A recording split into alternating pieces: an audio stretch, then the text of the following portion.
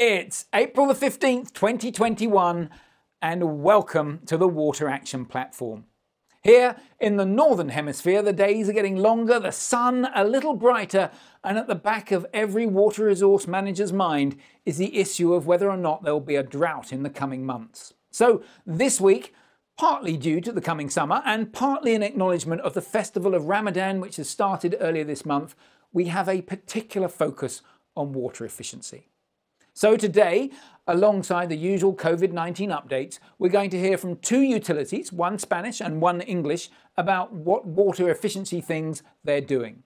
We also have an "and finally" section that has a story that just cracks me up. It relates to the Bristol stool chart, and if you've not heard of it before, you're in for a treat. However, I must start by thanking our wonderful sponsors, as listed here. The Water Action Platform is now moving into its second year. This is our 26th broadcast, and many of our original sponsors have kindly agreed to continue their support. Without them, the Water Action Platform would not be available to all and proudly free at the point of use. Thank you, sponsors. We love you. But before we get into this week's water efficiency theme, let's start with a couple of COVID-19/water-related stories. And we have a short vaccine update from the always brilliant Dr. Joe Burgess. But our first story today relates to the moratorium on water shutoffs. Now, we initially reported on this story about a year ago, just as the pandemic was kicking off. Water utilities around the world started holding back their plans to cut off people who weren't paying, wary of making a difficult situation worse as the rising pandemic took hold. Now, the key headline here is that research by Cornell University and the Food and Water Watch found that states in the USA which suspended disconnections had significantly reduced growth rates in COVID-19. This is an amazing finding. Before the pandemic, protections from water shutoffs were pretty rare in the United States, but on March the 9th, 2020, Detroit became one of the first US cities to pause water shutoffs and temporarily reconnect water services to all residents. This action sparked a wave of moratoria nationally, with more than 800 localities and states following Detroit's lead. Now, on this map, you can see how the coverage spread, with dark blue indicating where the moratorium was actioned and red indicating where it wasn't. This graph highlights the relationship between the water shutoffs and the COVID infections. The Cornell researchers ran a regression model and concluded that water shutoff moratoria decreased the daily infection growth rate by 0.235% and the death growth rate by 0.135%. Now, that might seem tiny, but a very small change in the growth rates can have a significant impact. The researchers' model shows that the impact of similar moratoria nationwide could have saved 480,000 people from COVID-19 infections and almost 10,000 lives. That is not a figure to be sniffed at. Our second story is an update on wastewater-based epidemiology. As we've discussed previously here, WBE currently provides a great regional picture of coronavirus levels, but it doesn't easily tell us whether the variants are on the rise. The researchers here from Ben Gurion University in Israel, and they've found a way to tweak one of the PCR tests that are currently used to assess SARS-CoV-2 RNA levels in sewage so that they can screen for emerging variants. They first developed their tweak for the British variant, and then they went on to the South African variant, and it's likely that it can be adapted for other variants as they emerge. This breakthrough could be a game changer in alerting authorities firstly to the spread of the variants and then enabling them to take timely action. This brings us rather neatly to our now regular slot with Dr. Joe Burgess on vaccines and their variants. Joe is in South Africa and has kindly agreed to give us the following three-minute "This is what you need to know" update. Joe, over to you. Thanks, Piers. It's good to be back. Here's a quick update on our vaccines table. As always, the peach colour indicates new information, and there is a lot of new information. So first up, Pfizer. On the 1st of April, Pfizer gave us a glimpse of their 6-month-in clinical trial data, and it looks absolutely beautiful. 12,000 people now have 6 months of data. Efficacy is 91%. They had 927 COVID cases, 850 in the placebo group and only 77 in the vaccine group. They found no impact on efficacy against the South African variant, which is great. However, this is a very small sample size, so we can't be completely confident, but it's a good sign. Their vaccine presented 100% of severe disease on both the old variant and the South Africa variant. And they also found 100% efficacy in the adolescent trial, which is also really good news. So it still works against lots of variants, and it's been approved for warmer storage, meaning we don't need to keep it at minus 70 degrees. And that means much easier distribution and much better global access. For Moderna, phase 1 for a vaccine booster against the South Africa variant has just started, and they've shown that their vaccine still works against lots of variants, as you can see on the table. So on to AstraZeneca. Efficacy remains high against the UK variant, 75%, and that's the only variant that they've assessed so far. Novavax have released data from their UK and their South Africa trials. It hasn't yet been peer-reviewed, but what they've shown is that it's great against the old variants, 96% efficacy, against the UK variant, 86%, and against South African variant, 49%. But in all trials, most importantly, there were 0 hospitalizations and 0 deaths in the vaccine group, and these data haven't yet been peer-reviewed. Talking about variants, we're starting to learn a lot about P1 or P2, the Brazilian variants of concern. They look as though they're acting a lot like B1351, which is the South African variant, and that makes sense, because a lot of the mutations are exactly the same. We have some data from the one-dose J&J trial, and we know from Turk et al. That the mRNA vaccines will work against P1. Now, on to transmission and adolescent trials and trials for pregnant people. There are now 7 sub-studies, and they're confirming a range of data from 50 to 95% reduced transmission. And this is a huge range, and that's typical for such drastically different scientific studies. The variability is probably due to things like sample size variation, location, different vaccines, genetics, cultures, and it will be a long time until we know the true percentage for each vaccine. With the variants of concern, we won't reach herd immunity until we get the kiddos vaccinated, and thankfully there have been some updates just this week. So for Pfizer, the paediatric trial has enrolled 144 children between 6 months and 11 years of age, and they're testing 3 different doses to work out which is best. Once they've done that, they'll trial their vaccine in 4,500 children. The results are expected around September, October, and if all goes well, distribution in early 2022. The results from the adolescent trial, which is 12 to 15 years of age children, they should be coming in the next few weeks, and we should be on track for vaccinations to children of that age by the end of 2021. And Moderna's the same. They started theirs on 16th of March. They will enroll 6,750 children 6 months to 11 years of age. Then the other 2, J&J plans to start their paediatric trial soon, and AstraZeneca started their paediatric trial in March in the UK only. And we are heading back to the UK. Piers, back to you. Thank you, Joe. We now come to the first of our 2 utility experts, Jaime Barba, the Chief Executive for Idrica, which is part of the water utility Global Omnium. But before I go over to Jaime in Valencia, I thought it would be good to share the following water efficiency statistics.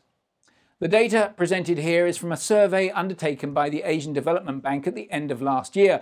It involved 20 water supply service providers from 11 countries across Asia Pacific. Special thanks goes to Jeff Wilson from the ADB, who gave us permission to share this sneak peek from a report which will be produced later in the year. This first graph confirms what we saw last summer, namely that most water utilities saw domestic water use rise whilst commercial use dropped. Drilling deeper into the data and looking specifically at non-revenue water, the respondents in this study noted significant increases in billing inaccuracies, unbilled consumption and pipe bursts during the pandemic. Over 30% of the utilities saw an increase in non-revenue water. How did these utilities respond? Well, here you can see a summary of the various measures that they were implemented in their distribution systems. 26% applied changes to their pressure management systems, and over 20% adapted more digital solutions. That embracing of digital solutions provides me with a fantastic link over to Jaime in Valencia. Jaime, are you there? Yes, I'm here, Piers. How are you? Good to connect with you. For those people who don't know much about you and Idrica and Global Omnium, I know you're going to talk about this in your presentation, so I'm going to let you take over the slides and talk us through your mini lecture on water efficiency. Yeah, we will. We are growing now. Explain. Thank you. We are Idrica. I'm Jaime Barba, the CEO of Idrica. We are giving solutions and services all over the world of the cycle of water. Our main product is the software is GoAigua. We have 11 headquarters all over the world, 250 employees, and we come from the digital transformation of Global Omnium, a utility that manages 400 concessions in Spain. Okay, we understand that the main pillars of the water revolution that we are living are based on the know-how in four specializes in water cycle, in technology, in data cybersecurity, and data science. Just about the water, we have people that have been 20 years working, more than 20 years working in a utility of water. They know the processes of a utility of the cycle of water. Just about the technology, we have made the digital transformation of Aguas de Valencia Global Omnium. The last 10 years, we have developed a platform that is breaking the silos of information of a water company, is modular, is flexible. We have really know-how in that sense. Cybersecurity, we are making the surveillance 24/7 every day of the year of different concessions. And the data science, we have skills in data science that are really the point that has break the possibilities in around the world of changing the different utilities. And how? Contributing to the main pain points of the utilities that mainly are the water efficiency, the energy efficiency, the resiliency, and of course the contributing to the circular economy and to focus on the citizen. That is something that the water is mandatory to do. Okay, how we do that? With different cases of use. We have cases of use as the digital twin, where we have scenarios that help us to operate perfectly, to look for the non-revenue water and to improve the management of a drinking water network. We have, for example, energy efficiency cases of use, where the data science is deciding when to fill a tank and which is the level that they have to have in this tank, just to provide the service to a city, using the forecast demand of that city, using the prices of the energy to be efficient. Also, we have cases of use to be efficient in the operational management of a sewer network, making preventive detections in SSOs, CSOs, leakages, and blockages, and using maintenance plans for that. And finally, for example, cases of use where we contribute to the circular economy, because we are making the surveillance of urban sources, industrial sources in the sewer networks, and alerting the wastewater treatment plants of what's going to happen for have the best decisions to come back the water to the environment. So thank you very much for that. There is a lot of cases of use, but there's no time for more. No, I appreciate that was covering a huge amount of information in a very short time. So thank you for that. If I could maybe take the opportunity to ask a couple of questions. So you mentioned citizens a few times there. Can you talk me through how you engage with the local citizens? Yeah, we, for example, are using patterns of consumption because we have been for more than 10 years working with smart metering. And for example, we are alerting of leakages inside their households, or alerting to the people that live alone about maybe the no consumption in all the day, to control that they are healthy in their houses. Or for example, we are working in gardens for making the efficiency of the irrigation of the garden, using information of the humidity of the ground and information of the water, cross-referencing all the information and deciding automatically how to irrigate the garden and how to reuse the water. Brilliant. Well, and I know it's a bit of a sneak peek for the something that's coming up in a couple of months' time, but you've kindly agreed to host a digital tour on June the 9th. Can you tell us a little bit about that? Yeah, of course. We are going to present to all the people. We are excited about that. How we operate with this digital twin that I'm telling, and it's going to be presented not for the digital people, but for the operators. They are going to explain how to operate with that. This is in June. This is 2 sessions in different schedules, and we are really excited about that and being together, peers. I think it's going to be spectacular. We had 200 people, more than 200 people attend the AEGEA Digital Twin Tour in December. So we want more people now coming to your one. Jaime, thank you very much for taking the time out to join us today. I wish you the very best. Thank you to you and to this initiative. Thank you. So in a moment, we will hear from the other water utility, Thames Water. But before we get to that, here's this week's technology showcase. And this one is a blinder. It's from a company called Creative EC. And as a bit of a giveaway for what's coming, the EC stands for Everything Connected. They've developed a product called Waterfall. It's a smart meter that's used to collect water event and billing grade consumption data from domestic and commercial customers. It's an ultrasonic water meter combined with pressure and temperature sensors, and it's installed inside a customer's property. It transmits high-frequency water consumption data to the cloud for AI and machine learning analysis. The rich dataset that's generated provides an incredibly detailed insight into the nature of water consumption, thereby allowing water companies to encourage their customers to be more water efficient. In the following short video, which is taken from a longer presentation, Greg Coughlin explains what it means to monitor water events in a property and the water efficiency benefits that can be observed. Well, essentially within that edge device that sits in the property, we've got sensors measuring pressure, flow, so a billing grade ultrasonic water meter, and water temperature in two elements of the device. And that combination of measurements in real time and highly frequent allows us to actually profile events going on in the property. This graph here on the left-hand side shows you a typical event. This happens to be a toilet cistern refilling. And the left-hand side of this graph is the flow and the pressure for the first 3 seconds of the event. In other words, as that valve is opening and flow is starting to build, you can see the highly frequent sampling allows us to profile that flow. It also profiles the pressure with a bit of a dip to start with as the valve first opens, and then it smooths to a lower pressure as the event occurs. The right-hand side is what we then do is capture the remainder of the event. So you can see a relatively constant flow, but just to give an example of how sensitive our measuring is, this additional event in the middle is actually someone turning the tap on to wash their hands whilst the toilet is filling. And you can see the effect that has on pressure as well as flow. And then to the right-hand side, you can see the drop-off of the event, and you can also see a little pressure spike as the valve shuts on the toilet.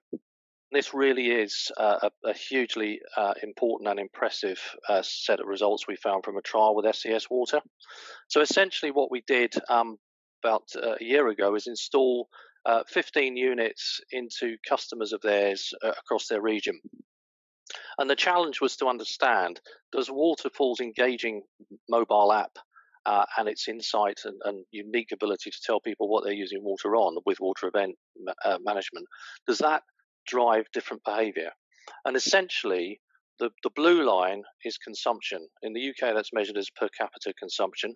And at SES is this group of people who are already metered, I might add. So there's already people have already made reductions through metering. This is beyond what's achieved through metering. What we see is when we start to use Waterfall's nudge and insight and to target people with messages, their consumption goes down, the blue line, and the engagement with Waterfall goes up. So what we're saying is that Waterfall isn't just about collating this data, it's actually turning it into real targeted insight and nudge messages. And what we found through the early part of this year when we did the first set of tests as I say, is PCC came down from just over 130 litres per day per person to just over 100 litres a day per person. Waterfall was developed in partnership with water utilities. It was specifically designed to help reduce water consumption on a large scale, rather than just for those who are particularly water conscientious. It can also contribute to network performance monitoring at a DMA level. Having successfully completed some UK trials, the company will be moving into other regions with water scarcity issues. As always, if you want to know more, just let me know. We now come to our second water efficiency sector expert, and this time we're staying here in the UK. I am delighted to introduce you to Andrew Tucker, the Water Efficiency Manager for Thames Water. Andrew, are you there? Hi, Piers. I certainly am. Marvellous. So for those people who don't know anything about Thames Water, and who couldn't know anything about Thames Water, can you just give us the 20-second who Thames Water is and what you do in Thames? Sure. So we're the largest water provider. We're the largest company by population in the UK, supplying the biggest chunks of London. My role is Head of Water Efficiency and Demand Reduction Strategy, and is quite possibly the most perverse role in the entire sector or any across industry, is that I have 100% monopoly. So everyone in this piece of geography are my customers. 100% of our customers use our product every single day, but my role is to get 100% of our customer base to use less of our product. I love it. You must wake up every morning with that burning through your brain. Well, Andrew, I know you've prepared a sort of mini lecture for us, so I'm going to hand straight over to you and let you take it from here. Okay, thanks very much. So quite simply, so our area covers much of London and a chunk of the Thames Valley. So out to the west of London, we cover about 10 million people for clean water, and we provide wastewater services for about 15 million people. So overlapping with other water companies. It's a huge area, but our biggest challenge is population growth and development. Quite simply, we don't have enough product for the future demand. We need new water resources to come in, and we need to bring demand down to bridge that gap of going into the century.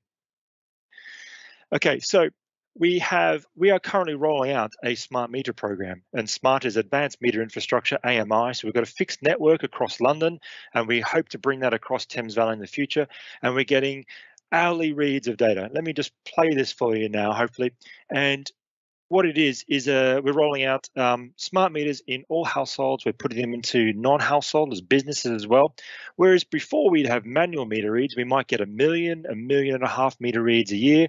With the 500,000 that we've got in the ground right now, we're getting over 11 million meter reads a day.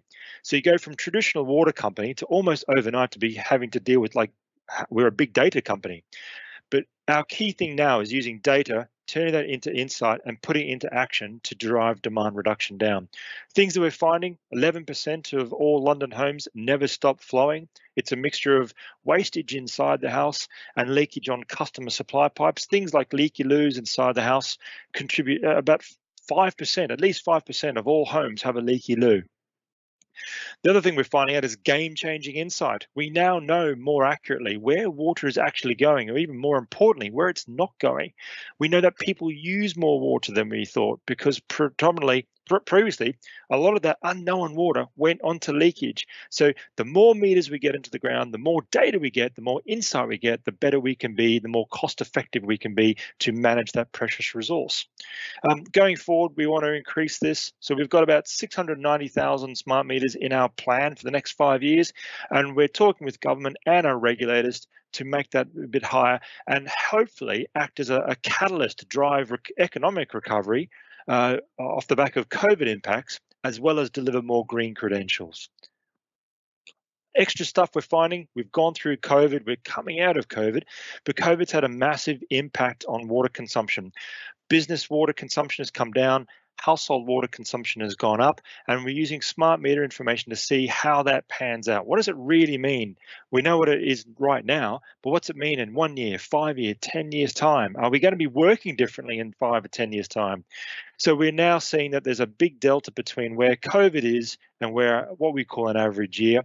And what we're also finding out is this wonderful metric that you see everywhere called per capita consumption, whereas typically you'd see, oh, the average person in the UK uses 141 or 146 litres per person per day. Smart meter information now shows us they absolutely do not use that. So it's a skewed average. So we're seeing now that a smaller number of households that use a lot or lose a lot through wastage inside the house actually skew that average.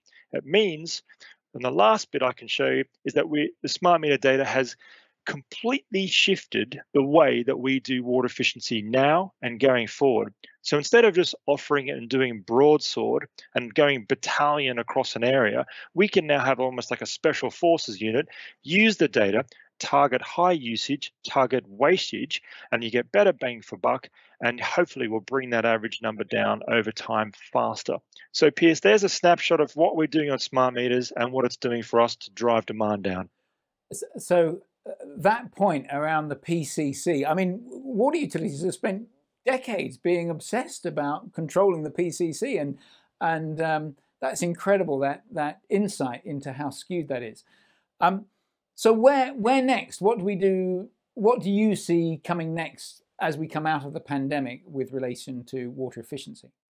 So we all work in 5-year economic plan periods. So we've got really big programs on smart metering, big programs on water efficiency, but the biggest changes for the country and for our area, for London and the Thames Valley, will actually be reliant on policy change, regulation change, new things in there. So actually the biggest demand reduction opportunities don't sit with water companies. So we're looking forward to a national target that'll come from government through a new environment bill in the future. That'll probably put water efficiency on all industry, regardless of where they are, on the same agenda or the same platform as their energy efficiency or CO2 reduction. Those water and energy need to be driven together. And labelling. We want to see the introduction of mandatory water labelling. It's the only thing that's going to improve the performance of every single water using device and appliance in every house and every business going forward. It's a no-brainer, and we can't wait to see it every washing machine, every fridge, every freezer, water labelled. A lot. Nice. Well, Andrew, I could spend hours talking with you. As you know, I used to work at Thames Water, and I miss it greatly. Thank you so much for taking the time to be with us today. My pleasure. Thank you for the invite. This week's and finally story is perhaps not for the faint-hearted or those with delicate sensitivities. Then again, if you have delicate sensitivities, you probably don't work in the water sector. The following story appeared in The Guardian earlier this month. It relates to a new startup company called The Gut Stuff, who, according to their website, empower gut health. They encourage people to examine their fecal stools and measure them against the Bristol stool chart, as illustrated here. Now, the Bristol stool chart is a clinical assessment tool that was designed in 1997 to classify human waste and help with the diagnosis of things like irritable bowel syndrome. Let's be clear, stool gazing, for want of a better name, does have some beneficial purpose. A natural aversion to your feces is healthy. And for good health, we should all be producing the types 3 and 4 on this chart, rather fetchingly described as a sausage with cracks or a smooth snake. But this is where it gets interesting. In this increasingly digital world, there is now an app called the Moxie Poop Scanner, which claims it can categorize your fecal stools using AI. However, when this app was reviewed by Wired last year, the author found that it was unable to differentiate between her face and her feces. On that bombshell, we come to the end of this week's webinar. Thanks again to our sponsors and contributors this week. I hope you enjoyed today's water efficiency focus. Forgive me, but I felt I had to include that dirty and finally story simply to balance things out. The next webinar will be on Thursday, the 20th of May at the usual times. Megan will circulate calendar invites shortly. Our theme next time will be on hydrogen generation from wastewater, and I look forward to seeing you then. Keep asking questions, keep sharing, and keep safe.